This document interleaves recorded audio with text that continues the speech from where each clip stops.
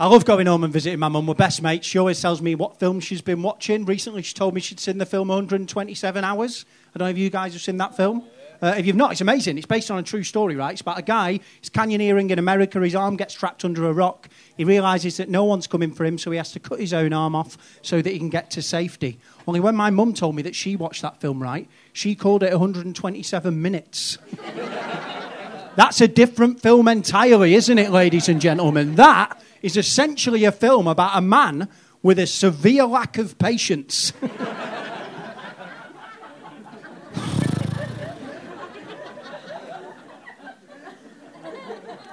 Right, fuck it, it's been 2 hours, off we pop.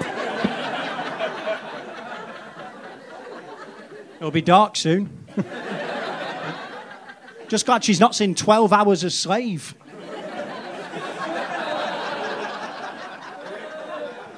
It's overtime, Keith, you asked for it.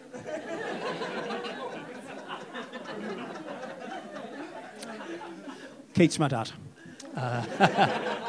I come from a family of idiots. I'm a big idiot. The biggest idiot in my family, I'd have to say. I love her to bits, but it's my little sister. She's 3 years younger than me. She's amazing. These are the two stupidest things she'd ever said, right? I went home a few weeks ago, and I was cooking them, my mum and my sister tea, I was cooking them a really simple meal. Gammon and chips. Not with pineapple. If you like pineapple on savoury food, you're a freak. And I was in the kitchen, right, and I was opening this pack of gammon, and my little sister walked past the kitchen door, pointed at it, and these are genuinely the words that came out of her mouth. She went, "Oh, them's big bacons."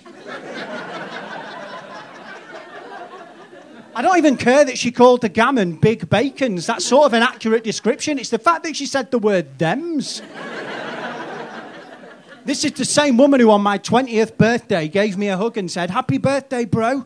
How's it feel to be in double figures?"